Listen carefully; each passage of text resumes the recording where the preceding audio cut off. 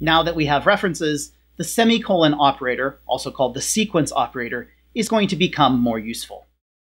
You might already have used it to do printing, in fact. The syntax for it is E1 semicolon E2, and you can keep chaining more on there, semicolon E3, semicolon E4, if you like. To evaluate such a sequence, first evaluate E1 to a value V1, then throw away that value. We don't care about V1 as a result of this. The only reason we're doing a sequence of expressions like this is to evaluate them for their side effects. We don't care about the value of E1. Next, evaluate E2 to a value V2 and return V2. Now, E2 might also have side effects. We're interested in those. But it's only that final expression in the sequence whose value is ever interesting. The entire sequence's value is the value of the last expression. For type checking, if E1 has type unit and E2 has type T, then E1 semicolon E2 has type T. So again, notice why we would be throwing away the value. It's just unit. Type checking requires it to be unit. So there's nothing interesting we could even do with that value, since there's only one value of type unit. Semicolon, therefore, is almost just syntactic sugar. E1 semicolon E2 means almost the same thing as let unit, where unit here is the unit pattern, equal E1 in E2. What would that let expression do? Well, you know how to evaluate let expressions. You'd evaluate the binding expression E1 to a value. Then we would be pattern matching against that to get the unit value out. That's not interesting. And then continue evaluating the body expression E2. That's really what E1 semicolon E2 does as well.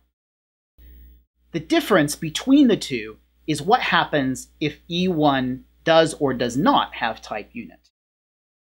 For the let syntax, you would get a type error here, because E1 must have type unit if you're going to pattern match against the unit pattern.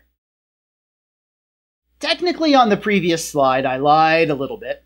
With the semicolon syntax, you won't get a type error, you'll get a type warning.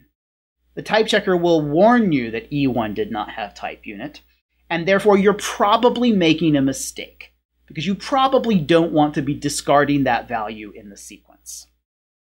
If you do want to discard it, there is a function built into the standard library called ignore. Ignore just takes in a value of type alpha and returns unit. So you can use it to ignore the value produced by an expression if all you were interested in was that expression's side effect.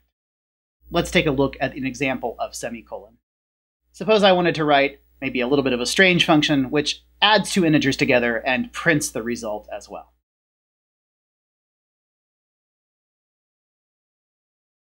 So you can see the type of print and add is int arrow int arrow int. This function takes in two integers and then returns an integer. It also happens to have side effects. It prints the sum of the two integers. You can see that I got a 1 as output there that was printed. So the type of print int is int arrow unit. It takes in an int and gives you back a unit. That's why I'm able to successfully chain it together as part of that sequence of operations with semicolon. But if I wanted to chain together print and add with semicolon, I might get a warning. You can see the warning comes back, this expression should have type unit. What OCaml is complaining about is that the value produced by print and add 0, 1, which is 1, is simply being thrown away because it's part of this chain of expressions in the semicolon. If I really did want to throw that away, I could use the standard library function ignore. And now I get no warning.